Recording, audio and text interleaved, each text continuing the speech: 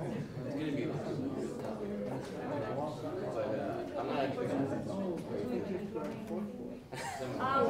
morning, everyone. We're very happy to have Ke with us today. I met Ke when he joined as a young Ph.D. student in Berkeley.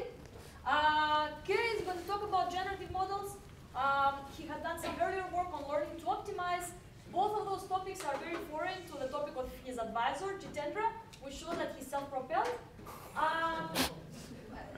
Yeah, and we're very happy to have you here and hear the latest advances on generative models. All right. Thank you very much for the introduction, Katerina.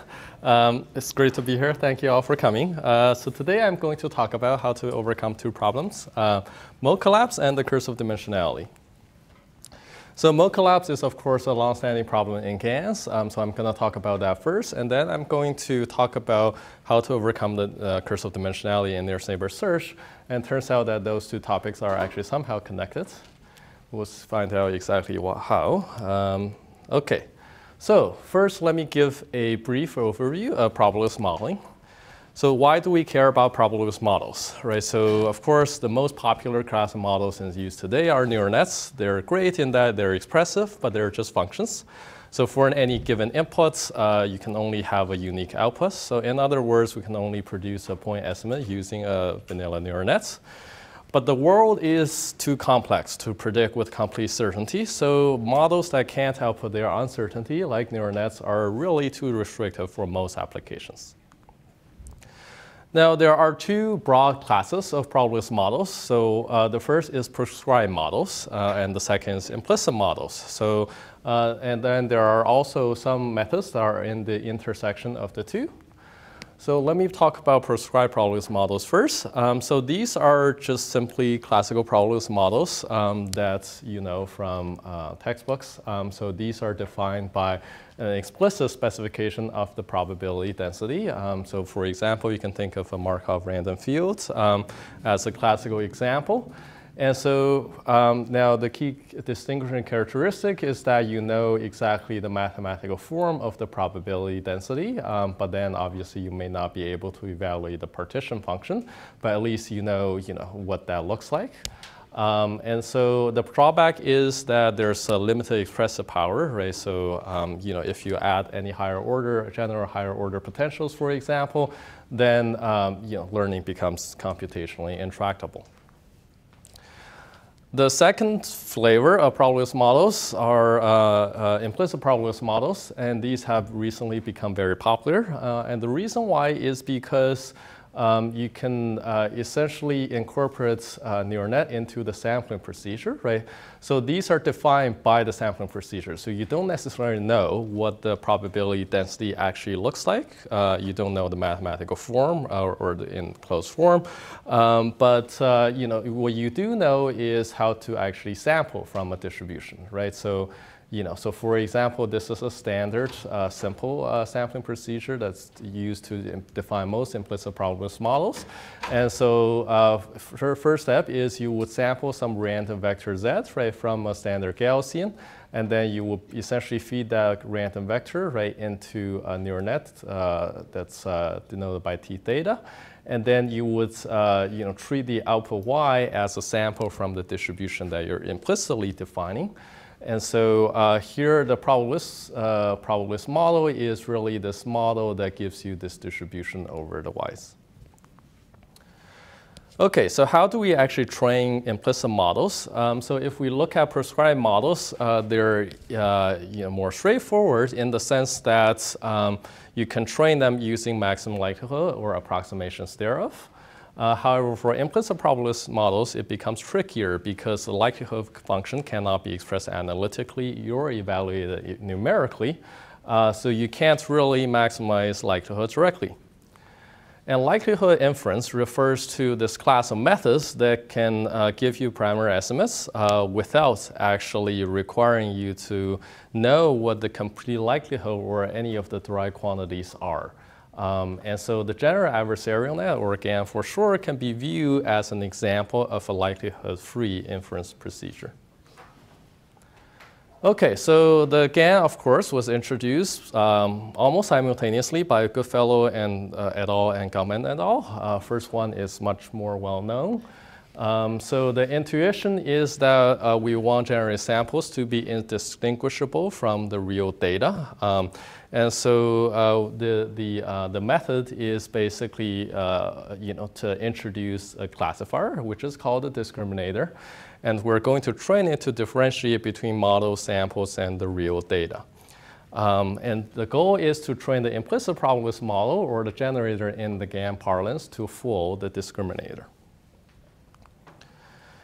Okay, so one of the most important problems in GANs is the problem mode collapse, and this is the problem where essentially some or even most of the true data distribution can be actually unmodeled, right? So we don't necessarily learn the true distribution, and so here's a pictorial example of what could happen. So this blue curve here represents the density of the true data distribution. The gold curve represents what your model could be actually learning, right? Which is to capture one of the modes of the true data distribution and completely ignoring this other one. Now, how serious is this problem? Now, it turns out that it's quite serious. So this is a paper published in 2018 that did a large-scale empirical study of GANs. And they did extensive hyperparameter tuning, and they found that even the best GAN can actually drop 72% of the modes after extensive hyperparameter tuning. Interestingly, NS GAN is actually referring to the original GAN. So the original GAN is actually the one that actually achieves the greatest recall. The later improvements are actually achieving less recall. Question? Is it on synthetic things? Like, is it a mixture of Gaussians kind of thing? Like, how do you this is on synthetic, yes. So this is actually on the synthetic data set of a manifold of triangles rendered, in I think in 64 by 64 resolution. Okay, and so this turns out to be quite a challenging problem, and the community has struggled to tackle this problem, and there have been many papers written on this topic. And some examples are shown here, so it still remains unsolved. So let's actually take a look and see why mode collapse actually happens intuitively. So here's a simple illustration of a two-dimensional data set, right? So the red squares here represent instances of the data set. The blue circles represent generated samples. And so now let's take a look at what the GAN essentially does. And so I want you to, in particular, pay attention to how the blue circles move, right? So this essentially shows you how the generated samples are actually going to move, right, when we train the model using the GAN objective. Okay, the first step in training a GAN is that we need to fit a discriminator, right? In this case, for simplicity, we're going to consider one nearest neighbor classifier discriminator, which gives you a decision boundary like this. And so here, the yellow regions are the regions that the classifier thinks are real. The white regions are the regions where it thinks things are fake. And now, after training the discriminator, we are going to train the generator, right? So the generator is essentially going to say, right, I want to have all these generated samples, right, being indistinguishable from the real data, right? So essentially, that is going to push, right, all these generated samples, right, towards the yellow regions. So that is going to be what happens, right, after the first iteration. And now we're going to retrain the discriminator, right? So we're going to have a new decision boundary, right, that again separates the blue circles from the red squares. And then we're going to push, right, all these blue circles again towards the yellow regions. And so that is going to be what happens next. Now, if you notice, there are these red squares at the top right corner, right? These are not covered by any of the blue circles, right? So these are essentially the modes that are being dropped, right, by our model. Now, what actually went wrong in this case, right? So let's think back and think about how the blue circles essentially moved. So essentially, each generated sample is being pushed, right, towards the nearest data example. And so this ensures that each generated sample has a nearby data example. But what it doesn't ensure is that each data example actually has a nearby generated sample, right? So these two things are different, right? So the former, right, in the GAN case, we're saying for each of the generated samples, we actually want to have a nearby data example. And so we can actually have, data examples are not essentially picked, right, by any of the generated samples. Whereas in the latter case, right, this is what we actually want is we actually want to essentially, take a look at this situation from the perspective of the data examples and say for each of the data examples, we actually want to have a generated sample nearby, right? And that is, essentially what, maximum likelihood does, right? And so this is essentially why modes are being dropped, right? And how do we actually fix this? So let's just do it the other way around, right? So that is we want to have each data example pull the nearest generated sample towards it. And that is the idea behind our method, which is called implicit maximum likelihood estimation. Okay, so any questions so far? Yes. Okay, go ahead. Is the phenomenon because it's using one nearest neighbor classifier? No. Okay, great question. So think about what actually happens if you have a linear classifier, right? So if you have a linear classifier, all you're saying is essentially if you were to project, right, every point, right, and every sample onto a line, right, and then you're essentially finding a separating boundary, right, along the line. So essentially, right, a nearest neighbor classifier, right, on the line is actually going to be similar to a linear classifier, right? If you have the two things being linearly separable, right? The two classes, the samples and the generated data. And then what would actually happen in that case, right? So you'll be basically saying, right, along the line, I'm basically going to be doing this thing, right? And now the next iteration, I'm going to have a different line, right? And then so you can imagine that over time, right? So the more linear projection directions you have, right, the closer you get to basically this situation. Any other questions? Yes. I guess, have you tried to test this conjecture by taking a warm start? But if you have a warm start, presumably for all data points, you're going to have something with good probability close to it.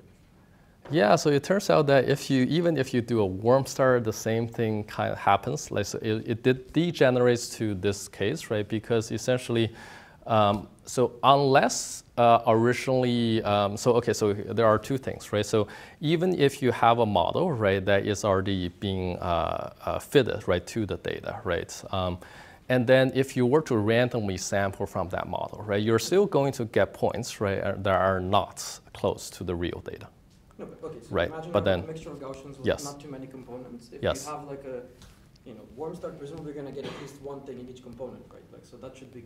Oh yes, in the mixture of Gaussian case, yes, that works. In the general case, if you were to already say fit a model, right, that actually because if you actually know the generating procedure, for example, right, and then if you were to fit a general model based on that, right, so if you have the model that's exactly the ground truth generating process, turns out that this thing still happens, and that is because just due to the randomness in the that's inherent in the generative process, you're always going to get essentially data points, right, that are going to be far from what you actually observe. And then that's essentially going to use the modeling power, right, to actually, push all those, samples, right, towards whatever the generated data points are, right, and that's going to take mass, right, probably mass away from the other regions.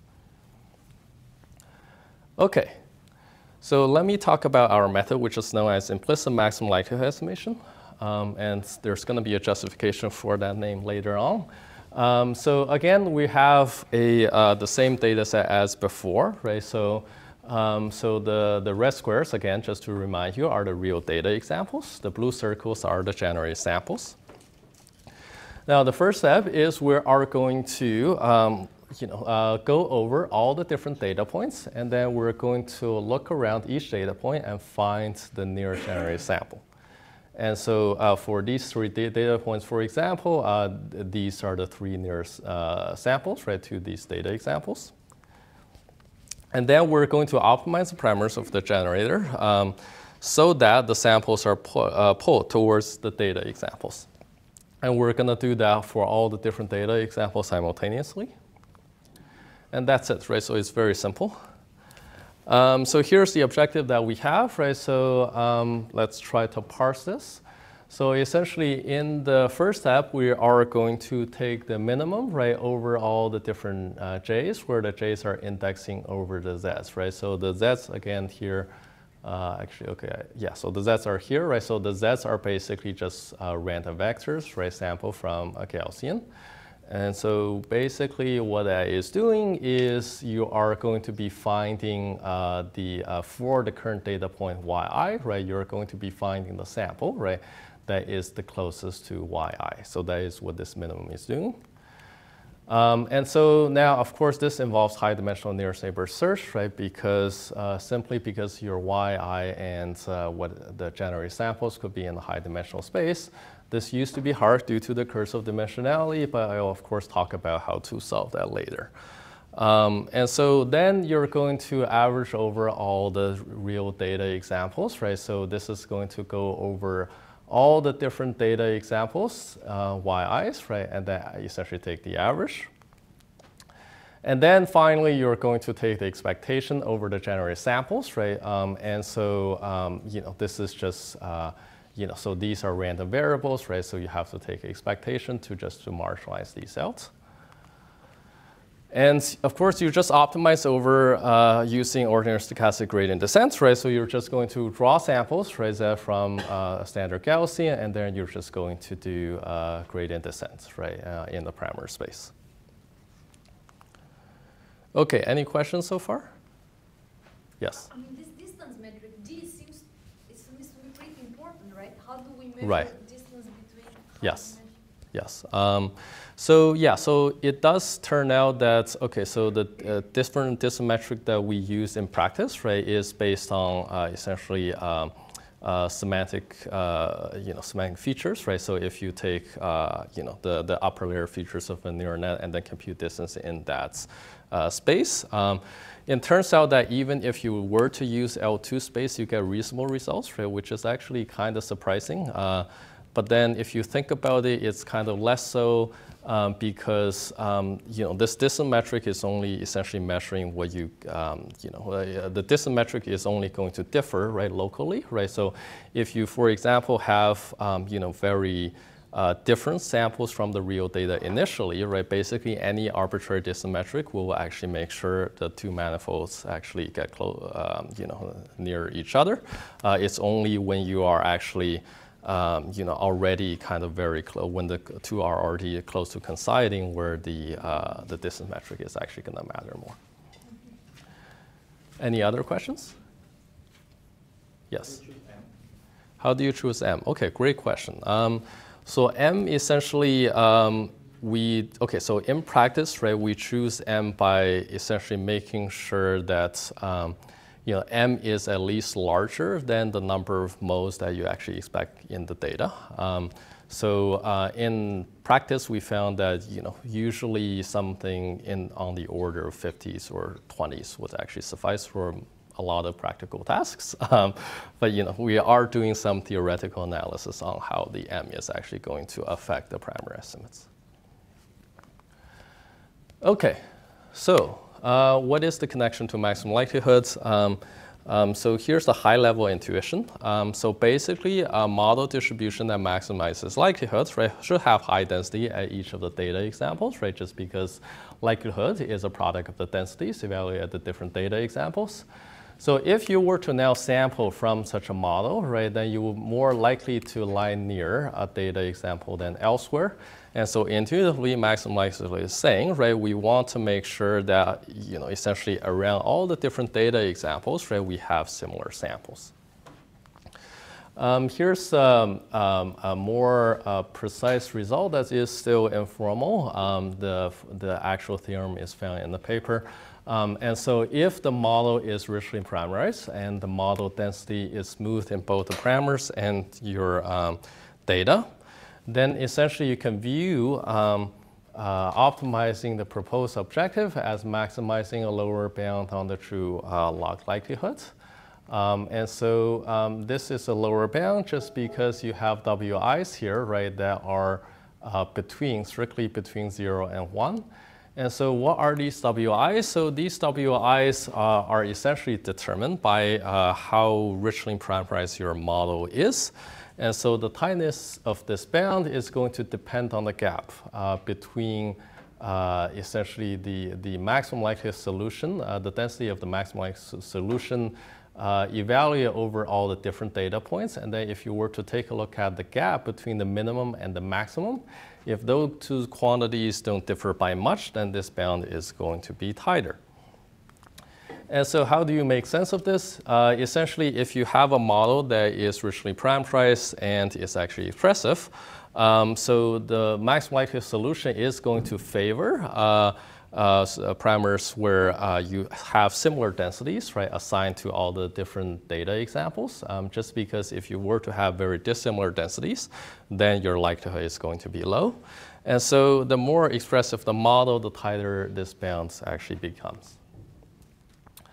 Of course, by extension, just because maximum likelihood, the way a maximum objective actually works, because essentially we're penalizing cases where you have low density, right, assigned to the different data points, we are going to be saying essentially we are disallowing mode collapse, right, because this would actually give us a likelihood of 0, and we are going to be favoring a case where we actually cover all the modes. Can I ask a quick question? Because I'm Yes. not familiar with GANs. Okay. So theta, I assume, is doing the high dimensional Yes. parameter. So what's to stop in the right-hand side to just add a spike over every data point? Right. Why isn't it going to overfit naturally? Yes, okay, great question. So basically we're only going to be focusing on a particular fixed model class, right? So if we have a given model class, for example, that's a Gaussian, right, then you cannot actually you cannot actually have a peak, right, over here. If theta is really high dimensional, isn't that going to be a super rich family? If theta is really high dimensional, it's going to be a very rich family, but it's not going to be discontinuous. So you cannot get a discontinuous density out of a model where you're feeding in continuous random variables and having a continuous map right on top of that. Right. So theta is going to be not big O, it's going to be a little O(n) or something like that, the dimension of theta. Yes, Okay. yes. All right. Yeah, so this is in the parametric case, right? So in the non-parametric case, you will get like very different. Yes? So F is analogous to the generator. When you use deep features for D, do you train D in tandem with F? Or do you first train the discriminator and then train the generator? Oh, okay. So in practice, okay, so you could do that. So that could be, something you would do, right? If, for example, you want to actually train the metric, jointly with the actual model. In our case, we did something simpler. So we actually just took a pre-trained neural net trained on some auxiliary tasks, and then we just used that. Turns out to work pretty well. But of course, you could think about how to actually train both simultaneously, and then that would probably give you an adversarial formulation. One question. Yes. So, but your formulation of IMLE gets rid of there's no discriminator generator game going on, nothing like that. Nothing like that. Write down this optimization problem, solve it. Yes. You're done. Right. Yes. Right, so that's one of the advantages that I'm going to talk about later on, right? So you don't get rid of the minimax formulation. Okay, so maximum likelihood versus GANs, right? So what are the big differences? And so, in standard maximum likelihoods, right, that is, of course, equivalent to minimizing the forward KL, right? So that is minimizing the KL divergence from the model distribution to the data distribution, right? And usually it's actually the empirical data distribution in the sample-based setting.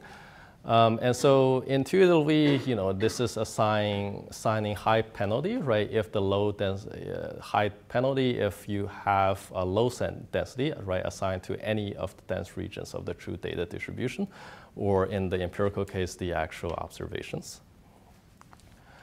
So this is mode covering, right? So you want to basically make sure, right? So if this is the true data distribution, you want to cover all the different modes.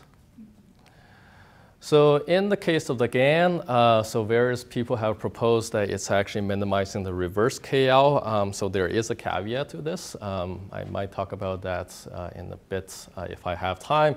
But basically, it's minimizing the reverse KL, right? So it's minimizing the KL divergence from the true data distribution to the model distribution.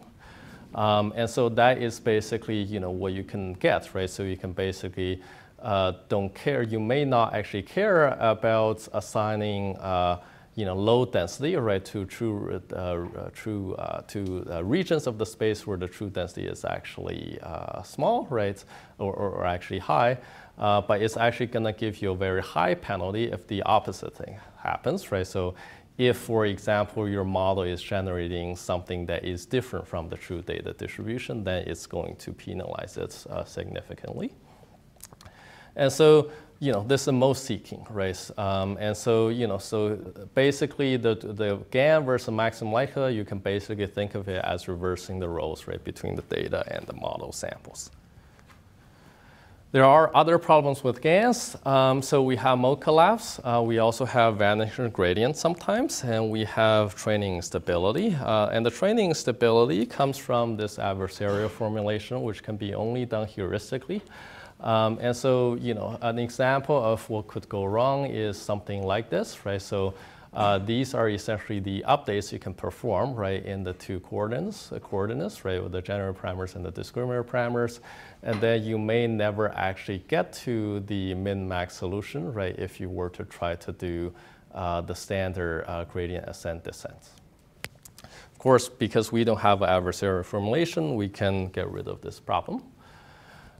So we overcome mode collapse, vanishing gradients, and training stability.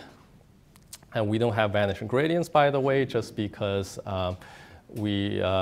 because we are measuring the samples, the distance between the samples and the real data by the distance, right, between those samples, rather than looking at the densities evaluated at the different data points. The gradient is only going to become 0 if the two essentially data manifold and the model are already coinciding. Okay, so let me show some empirical results. Yes? So, what if M is really large? Like if M is like order N or something like that, then M is order N, okay. Do you have vanishing gradients? Yes. In that case, you would, yes. So you really need to keep M small to avoid vanishing. Yes. Mm-hmm. Yeah, so if M is actually order N, then you could show a lower bound by essentially saying, what if you were to actually have all the different data points being matched to the samples in the wrong way. So that is certainly possible. And then, so this is really kind of in the parametric setting. Okay, so let's take a look at some empirical results. So if you were to take a look at the recall, for example, so this is again from that paper that did this empirical study. And so these are the recall levels achieved by different variants of GANs. And this is the recall achieved by our methods. So this is actually 100% recall. What that means is on the validation set, right, which the model has never seen, for every one of those examples, we can actually find a z, right, the latent variable, that actually gives us arbitrary good reconstructions, right, to the original data in the validation sets. That is not true for any of the GAN-based models. Okay, so we can also take a look at the F measure achieved by the different models. So these are, again, the different GAN-based models. And so you can see on the horizontal axis is the hyperparameter tuning budget. So the more hyperparameter settings that you try, obviously, the better the F measure is going to be. And F measure, by the way, is the harmonic mean between precision and recall. And so this is the performance achieved by our method. So this is literally, we haven't actually tried tuning hyperparameters. This is the first thing we tried. And that is already beating all these other GAN-based methods by a huge margin. Sorry, can I ask a question? Yes. The previous slide. So did you say that if I give you an arbitrary image, yes. you can find some value of z that maps arbitrarily close to an arbitrary image. Yes. So this is on the synthetic data set I talk about, yes.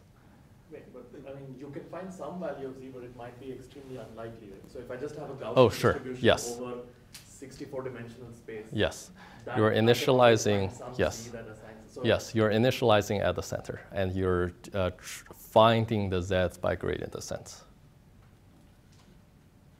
So he's asking something slightly different, right? Like he's asking, you can find the thing, but what's its likelihood under? Oh yeah, yeah. So okay, so I guess my answer is basically saying you're always going to be performing local updates, right? So just because gradient descent, so you're never actually going to find something that is very far, and we did actually check this.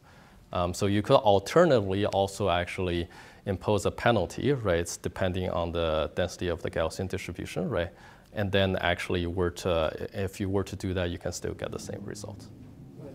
I still have a question with the claim. Like suppose f theta is the identity function. Okay. I pass in Gaussian noise and my output is Gaussian noise. Yes. Then that answer for every image that you give me in 64-dimensional space, there is some value of z that is arbitrarily close to that image. I mean, because the Gaussian distribution assigns mass everywhere in the space. So I sure. Some Yes. value of z yes. That is arbitrary. So that's your, yes, let me qualify. Yeah, let me qualify that. So I'm qualifying it by saying you can find the z that is close to the origin. Right. That's close to the origin.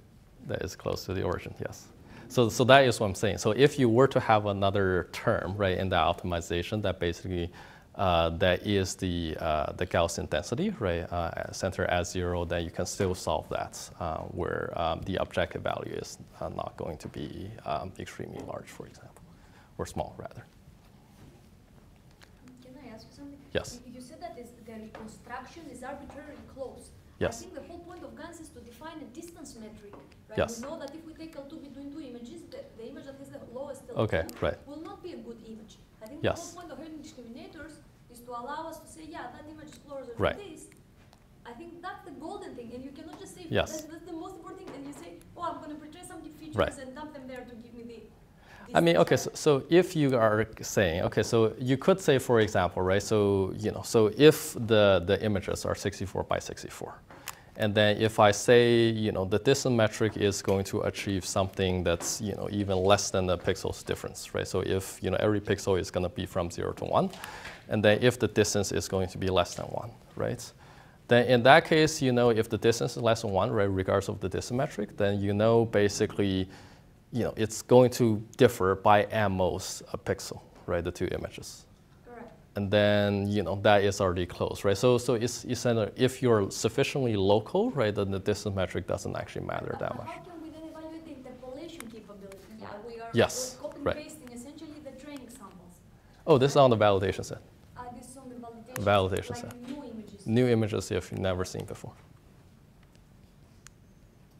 Right. How about like an even dumber test? Like let's suppose you take a low-dimensional mixture of Gaussians on Okay. train your model, Yes. and then take samples from it. It's low-dimensional, so you can see what the distribution looks like. Uh-huh. Does it kind of look like the mixture you were trying to learn? Yeah, that does. Yeah, we did check that. And that turns out to be a relatively simple task. And then some people argue that it is almost too simple because basically you can get away with, okay, so if all you're trying to do is to find kind of where the different modes are, right?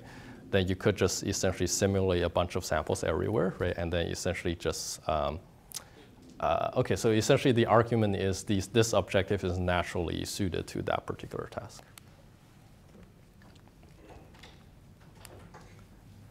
Okay, let's see. Okay, so here are some more interesting examples on real images. So this is on the task of super resolution, where we're trying to essentially predict a high resolution image from a low resolution input.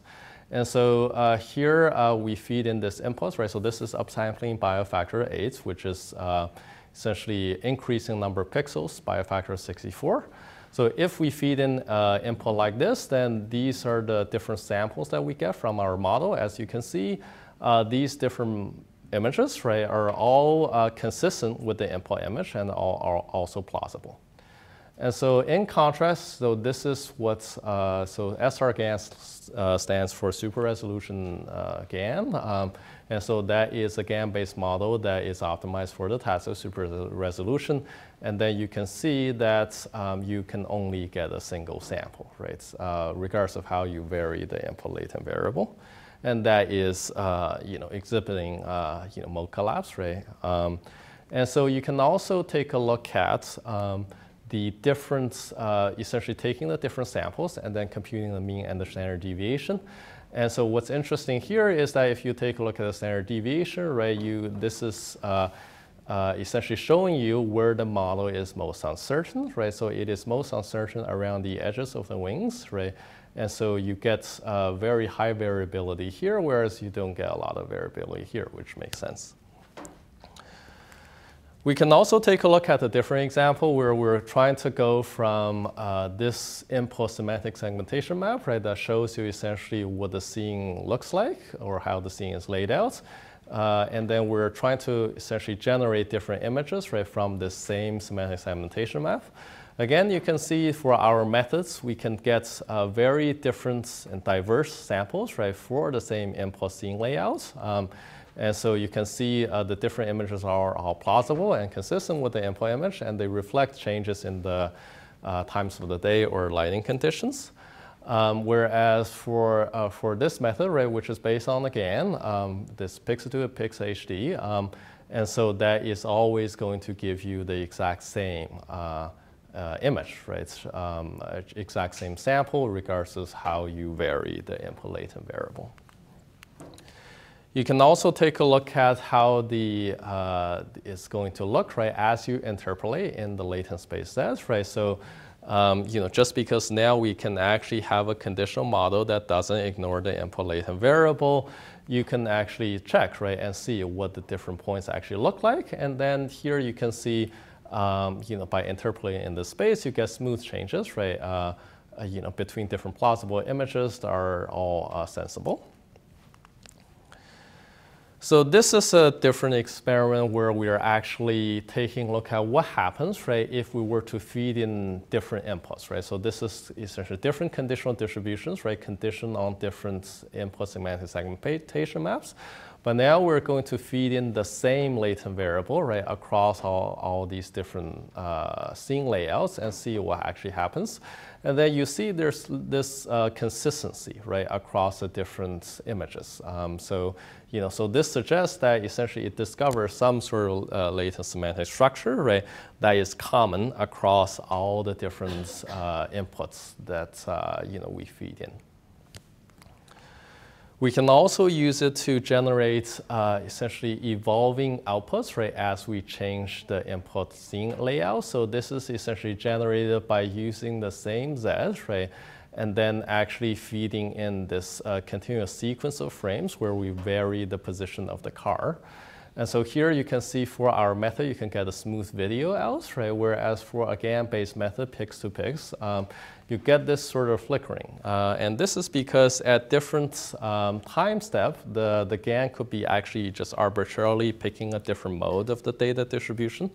And so you can have, you don't really have this sort of notion of consistency across the different inputs, whereas for our method, we can do so just by feeding in the same latent variable. We can also take a look at what happens when we do unconditional image synthesis. So this is just not taking in any input and then just generating images. And so these are essentially the results that you get with our method combined with GLOW. And so this is the vanilla GLOW and CLAN and the GAN. And so you can see that there's an improvement in the sample quality. And so this is the same model trained on faces, and then you can, of course, also see that you have smooth interpolations from the different, between the different faces. And finally, this is the most interesting figure, I think. And so what this shows is the precision and recall of the different variants of GANs and the VAE. So in this figure, each dot actually represents a GAN or VAE at one particular hyperparameter setting. there are 100 different hyperparameter settings for each GAN. So there are 7 different GAN variants and 1 AE, so the 1 VAE. So there are 800 different dots in this picture. And this shows you that our single model, right? So that is our model, is the star here, is outperforming, right? All these other models on both recall and precision. And the same is true on different data sets. Okay, so that is the first part about or general models. Any questions so far? Yes. So this looks great.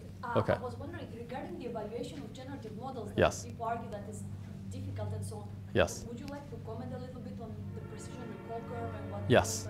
Yes. So in the precision recall setting, I think it is a good metric in that we do explicitly decompose the precision from the recall. There is a caveat in that the recall and the precision that are measured, especially precision, isn't necessarily precision in the traditional sense, right? So because so this is computed on essentially a fixed data set, right, where you don't actually know the generative process. And so, you know, it's actually just saying, you know, so we generate a bunch of images and take a look, you know, how close they are to one of the data examples that we have collected, right? So it is, you know, it is lower bounds, right, on true precision. So you know, there's that issue there, but then, you know, it is a lot better than kind of, you know, what people are used to, right, like FID or, you know, inception scores. They're just single numbers, right, that basically try to combine both precision and recall, but it's not clear essentially how they're actually doing the combination. An image in your validation set is assumed detected if the reconstruction distance is below some threshold, for example? Yes, yes, right. And it turns out that the rankings don't change as you vary the threshold. So if you vary the threshold, then, you know, all the numbers are either going to get lower or higher, right? But then the rankings between the different methods don't really change. Okay, so let me quickly talk about nearest neighbor search. Okay, obviously it arises in a lot of different settings. And so, you know, let me just skip through this. So this is basically just, you know, what the nearest neighbor search problem is about. So how do we actually find the nearest neighbors? So there's this naive algorithm that you can consider, right? So you can compute the distance from the query to each of the data points, sort the distances, and then just take the top k. Now, what is the problem? The problem is that the time complexity is actually linear in the number of data points, so it's too computationally expensive when the data set is large. And so can we actually come up with a smarter way that avoids going over all the data points? And this has been, you know, worked on for a long, long time, starting all the way back in 1975 when the KD tree was proposed, all the way up to today. And so this is actually, even though it's a long list, it's actually non-exhaustive. So let me talk about the two different notions of dimensionality that could define the hardness of the problem. There is ambient dimensionality. So that is the dimensionality of the space where the data points live, right? And then there's also intrinsic dimensionality. And so this is essentially the you can roughly think of it as the dimensionality of the manifold that generated all the data points. And so the curse of dimensionality just refers to one of two things, right? So either you have exponential dependence on the ambient dimensionality or exponential dependence on the intrinsic dimensionality in the running time. And so early algorithms do suffer from the curse of ambient dimensionality. So if you think about KD trees, for example, you know, if you take a look at the running time, worst case is going to be exponential in the ambient dimensionality. Later on, so by just doing randomization, you can show that you no longer have this issue. But the curse of intrinsic dimensionality is still a problem, even for randomized algorithms, right? So, you know, they aren't able to overcome the curse of intrinsic dimensionality by simple randomization. And we'll take a look at why that is the case. Okay, curse of intrinsic dimensionality. This is a picture that shows you the query times of all the different prior methods. Why does this actually happen? So let's think about the definition of intrinsic dimensionality. So if you have a data set with the intrinsic dimensionality of d prime, and if we were to consider an arbitrary ball with sufficiently many points, then if we were to double the radius of this ball, then the number of points inside the ball is going to grow by at most a factor of 2 to the d prime, right? So d prime is really this, this log growth, right, in the number of data points as the radius of the ball grows. And this is also known as the expansion dimension sometimes, or the KR dimension.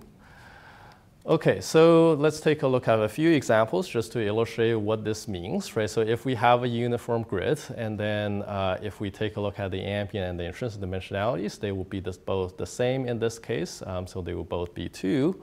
But if we were to take that same set of points and embed them in 3D, now the ambient will be 3, but the intrinsic will remain 2, and hence the name. So existing algorithms use this method called space partitioning. So these are 3 different popular methods: KD trees, LSH, and RP trees. And they're all based on the idea of dividing up the space into discrete cells.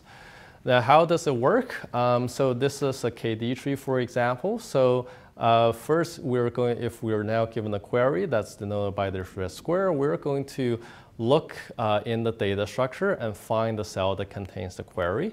And then we're going to retrieve the points that lie in this cell. And sometimes we will also go up the tree and take a look at the neighboring cells as well.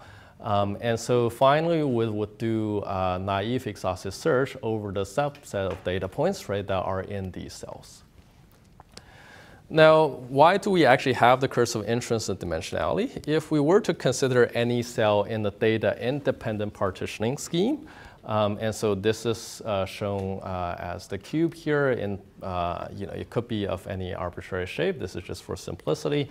Now, if we were to have an intrinsic dimensionality of 1, and if we were to count the number of points right within the cell, we have 2 points.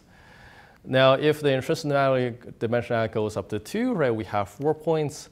Now, if it goes up to 3, we have 8 points, right? So now, obviously, you see this exponential growth happening, right? So it went from 2 to 4 to 8, right? And so as the intrinsic dimensionality increases, the number of points within the cell is going to grow exponentially. And this seems discouraging because it essentially shows you that regardless of the partitioning scheme, you will always have an exponential dependence in the running time. Nevertheless, can we somehow hope to overcome the exponential dependence on the intrinsic dimensionality? And it turns out that it is actually possible. So this is what our method is able to achieve. So this is actually sublinear growth in the intrinsic dimensionality. And this is a later method that we developed that achieves even better dependence. So the contribution is really a development of an algorithm that is for the first time, sublinear in the sublinear in the ambient and intrinsic, or sublinear in the number of data points, and that can overcome the curse of ambient and intrinsic dimensionalities. Okay, so what's the key insights? So if we recall the previous picture, right? So essentially, it shows you that as the intrinsic dimensionality increases, the number of points is always going to grow exponentially, regardless of how you divide up the space. So that just means we cannot actually divide up the space, right? So what do we do instead? So one thing we could do is to just project all the different data points along the line. And this is a random line, and then we can essentially search along this direction. And so, but let's think about whether this is enough. So if we were to think about a fixed neighborhood, right, on this line, and then let's think about, right, how many points are actually going to lie at this interval, right, as the intrinsic dimensionality increases. So if it's 1, we're just going to get 1 point. If it's 2, we're going to get 4 points. If it's 3, we're going to get 10 points, actually. So now, of course, think about this sequence of numbers. Again, looks like exponential growth, right? So, and it is, right? So the number of points within the interval is still going to grow exponentially. So this is not very useful. So we really need to step back and think about a different way of doing things, right? So do we really need to pick an interval at all, right? That's in data independent. Now, so what do we actually need to return the right nearest neighbor? So let's think about the query now. So this is the query, and this is the true nearest neighbor. And let's think about where they actually project to on this line. So this is a blow up, right, of this, this part here. That is where the query projects to. That's where the nearest neighbor projects to. And now what if we were to just count the number of points, right, along the projection line, right, starting from the projection of the query? So what do I mean by that? So if we were to start from here and then think about the point that projects closest, right, to the query, right, that is this point here. The second closest one is this one, and the third closest one is this one, right? So this shows that in this particular case, within 3 points, we're able to retrieve the right nearest neighbor. And it turns out that in general, the nearest neighbor must be among the first O of n to the 1 minus 1 over d prime points with high probability. And so n here is the number of data points. And so this is a picture that shows you what this function looks like. And so this essentially shows that as the intrinsic dimensionality grows, you get some linear growth, right, in this function. Okay, so how does our algorithm work? Let me see. I may not actually have a lot of time for this. Okay, so let me just skip through this quickly. So basically what we do is we are going to project all the different data points along the different projection directions, right? So these two, in this case, we just have 2 projection directions. In general, we can have more. And so what do we do? So we're going to project the query, right, along these 2 different projection directions. And then we're just going to march along the 2 different projection directions. So what do I mean by that? So first, we're going to find the closest point to the query along this projection direction. We're going to do the same along this other one. And then we're going to compare the projected distances to the query, right? So that is projected distance from the query to the closest data points along this line. That is the same along this line. And we're going to pick the points that we're currently considering that has the shortest projected distance, right, among kind of all the different things that we have currently. And this happens to be this point over here. And now, so we're going to, for each of for each query, we're going to maintain always a hash table for the number of points that we actually have come across a data point.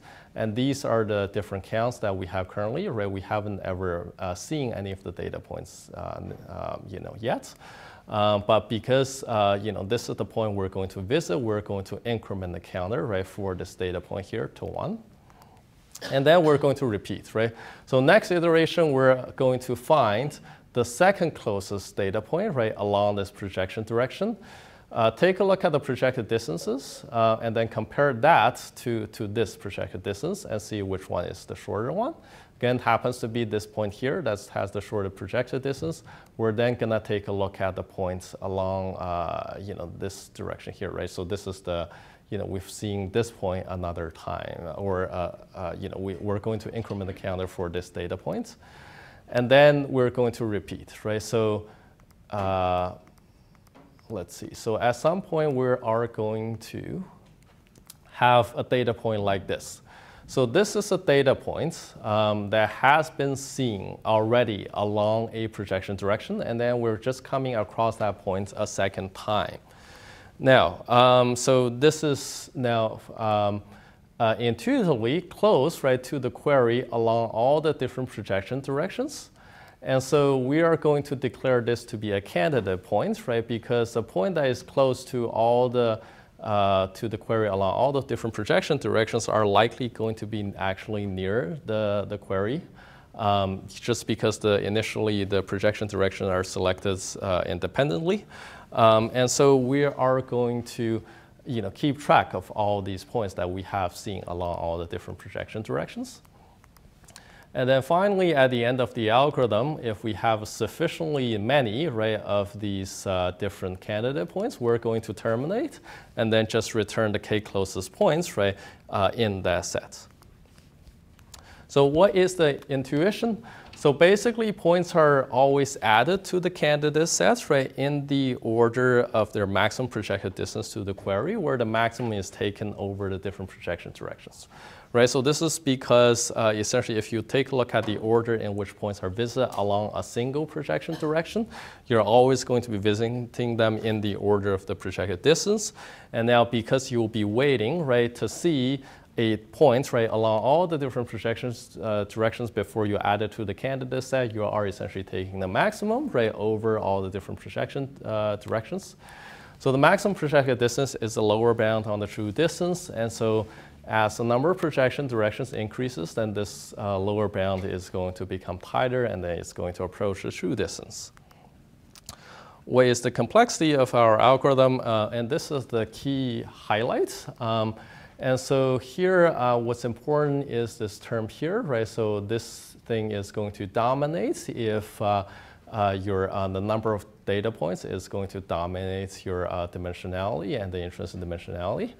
And so what this shows is that we have a linear dependence on the ambient dimensionality, right? So, and we also have a sublinear dependence on the intrinsic dimensionality, right? In particular, the dependence on either of those things is not exponential, right? And that is, shows you that we don't actually have the curse of ambient or intrinsic dimensionality. The space complexity is also good because it's linear in the number of data points. And that is, for example, if you compare that to LSH, and if you want to have a high approximation quality, it actually requires a near quadratic dependence on the data set size. And so this is a lot more space efficient than LSH. You can also insert and delete points easily without reconstructing the data structure.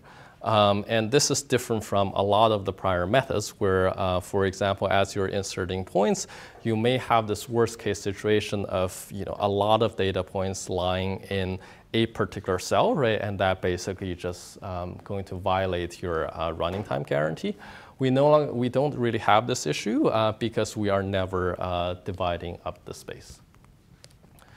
Okay, let's take a look at experiments. Here are some experimental results on CFAR 100. So on CFAR 100, we're able to achieve a 14 times speed up compared to LSH. So this is LSH, this is our methods. MNIST is even more drastic. So we're able to achieve 100 times 16 reduction compared to LSH. And here's a blow up of that picture, right? So our method is down here, LSH is all the way up there. Space efficiency is at least 20 times less space than LSH. Same thing for MNIST, basically. And so that concludes my talk. And now I'd be happy to take your questions. And also feel free to check out my website for more details and my Twitter account if you guys are interested.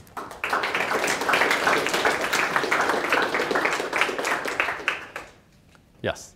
So your nearest neighbor algorithm really used this, the fact that the 2 norm between P and Q is the maximum of the dot product of P minus Q with unit vector U over all unit vectors U.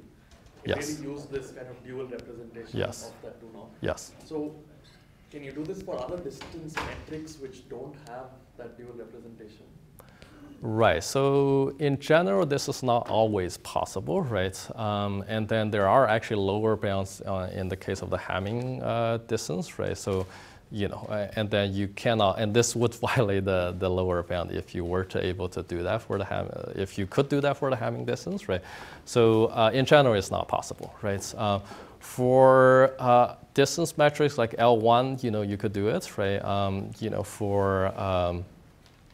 Yeah, I mean, you really need to take a look at it on a case-by-case basis. Other questions?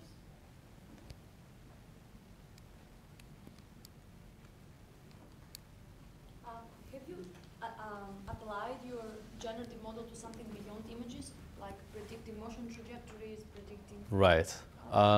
Yeah, so that is ongoing, yes.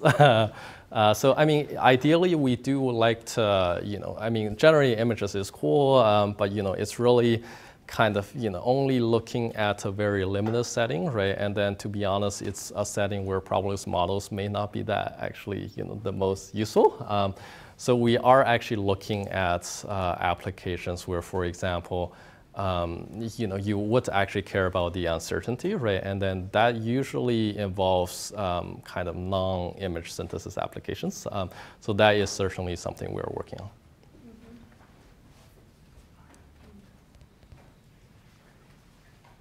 Any other questions?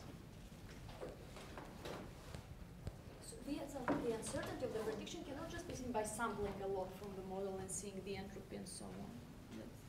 You could, yes. In this case, if you, yeah, so I mean, the point here is if you have a model that's able to capture all the different modes of the underlying data distribution, right, then if you were to sample from that model, then actually that gives you a good uncertainty estimate, right?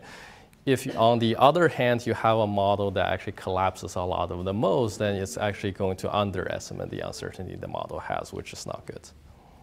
Other questions? All right, let's thank Kay again.